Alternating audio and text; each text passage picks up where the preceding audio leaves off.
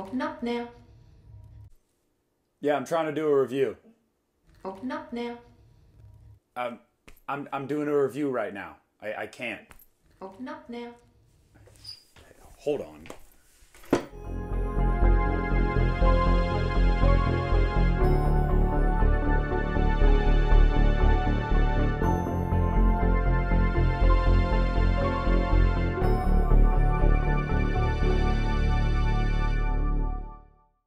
Hey, what's up everybody? Nick here from the Lost River Drive-In to give you one of my most anticipated movies of the year. Honestly, last year I think I said this was my most anticipated movie of the year. I don't know if it still was, but it was in the top 3.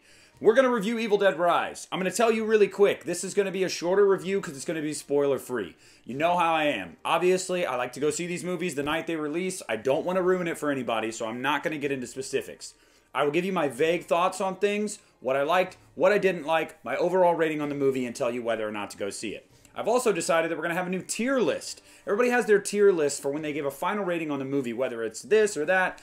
Since this is the Lost River Drive-In, we've got front row, middle of the pack, the nosebleeds, and get the fuck out of here. To go in theme with, you know, seating arrangements, parking arrangements at a drive-in movie theater. So, from here on out, I'll be giving that after I give my star rating on a movie and tell you where it belongs in the Lost River Drive-In's hierarchy, right? I know. I am God. No, just kidding. Anyway, Evil Dead Rise is written and directed by Lee Cronin. This movie is produced by Sam Raimi, by Rob Tapert, by Bruce Campbell. So, you got all the players back involved, right? It was supposed to be an exclusively HBO Max... It was supposed to be an HBO Max exclusive release, but it kept scoring so well at test screenings, Warner Brothers said, screw it, let's give it a theatrical release, and they were right to do so. Let me just tell you guys, this is the first time in a while where my theater has been audibly reacting to what was going on screen. I'm not even kidding, like it was happening. This is not one of those stories where it's like, oh bro, no, it was really happening, which is really, really cool to see. I first and foremost just gotta say, Lee Cronin, you belong in this franchise. If you do a sequel to this movie, I'm on board. Whatever you do moving forward, I am on board. This movie opens up with a brilliant callback to the Evil Dead movies, and then it kind of flips it on its head, and it's like it's a joke. It's an in-joke, but it's awesome. And from that point forward, I knew this guy gets it. This guy's going to give us what we as Evil Dead fans want. He's going to hit all the right notes, and he did. This is a gorgeously directed movie. There's sequences that are shot through the peephole alone of a door that is just awesome. There's upside down shots. The camera work is phenomenal. I just have to give him credit. The set design as well. The whole production team knocked this out of the freaking park. For a movie that is so limited in where it takes place, it's awesome. It feels claustrophobic, but every set piece is so intricately detailed. I dug the shit out of the direction of this movie, out of the production quality of this movie. All bangers. The acting is incredible, okay? Everybody goes into these types of movies and Christian and I talked about this on the podcast, when you see kids involved. And you have a couple worries. Is the acting not going to be that great because there's kids? And then 2, you have to think, well, it's kids. They're going to be safe, right? Let's just say, without giving any details away, the acting is good with the kids. Very, very good. I was astonished. I was like, I'm not going to care about these kids. I thought I was going to care about Beth and her sister and nobody else. And I was wrong. So I'm very, very happy to say the performances all around are awesome in this movie. The little girl that plays Cassie is she's something else, okay? She's going to go places. I'm telling you right now. I hope I got her name right. I don't know. I walked right in the freaking door and started recording this. So anyway, performances, awesome. The gore. Oh, buddy, does this movie deliver on the gore. I was also worried too because I thought with just a few people in the trailers and it being in this high rise that, that you weren't going to have a body count.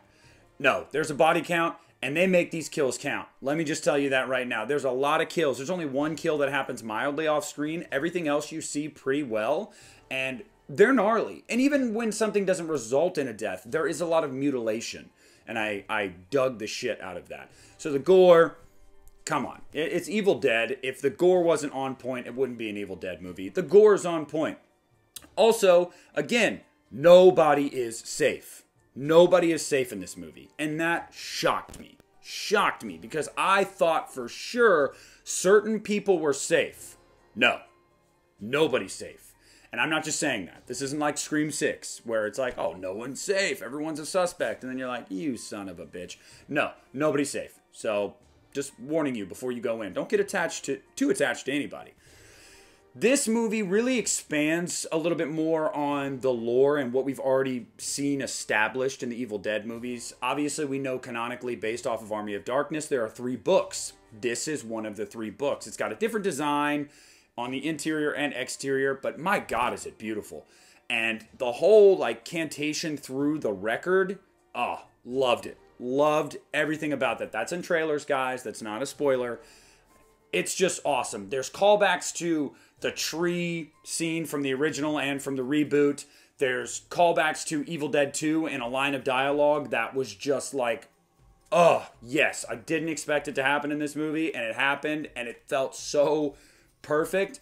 And this third act is very similar to Evil Dead 2013 in the sense of it is batshit. It is big, bombastic, and just bloody.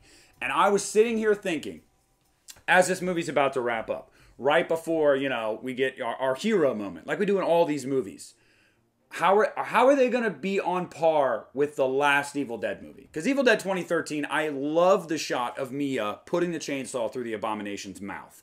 That is like a masterpiece. Frame that, hang it in the Louvre.